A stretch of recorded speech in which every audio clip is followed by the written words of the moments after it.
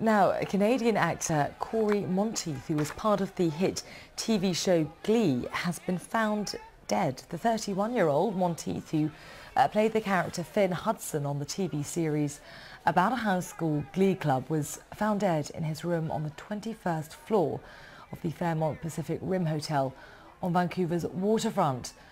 Local police are saying that there's no indication of foul play, and Monteith's body was found by hotel staff after he missed his checkout time. Well, Monteith had voluntarily entered rehab for substance abuse problems back in April.